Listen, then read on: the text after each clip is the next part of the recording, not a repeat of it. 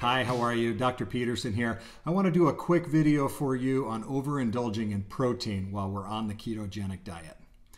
Protein is a good thing, right? We've been programmed by our society that eating a high protein diet is necessary to maintain muscle mass. That is absolutely false.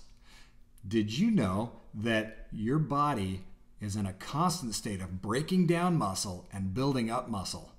And also, did you know that our body reuses 85% of the protein that is in our bodies to actually form new muscle? So, what that means is we don't necessarily need as much protein in our diet as the FDA, the USDA would claim that we actually need.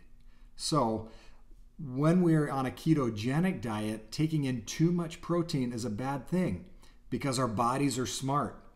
It can actually take that protein and convert it into sugar, which the brain wants to burn. So, overindulging on proteins is an easy way to kick yourself out of ketosis. So, next time you go out for sushi, mind your portion size. Choose meats that are fattier. For instance, a tuna and tuna Otoro, which is the underbelly of the tuna, are two different things. Otoro is very high in fat.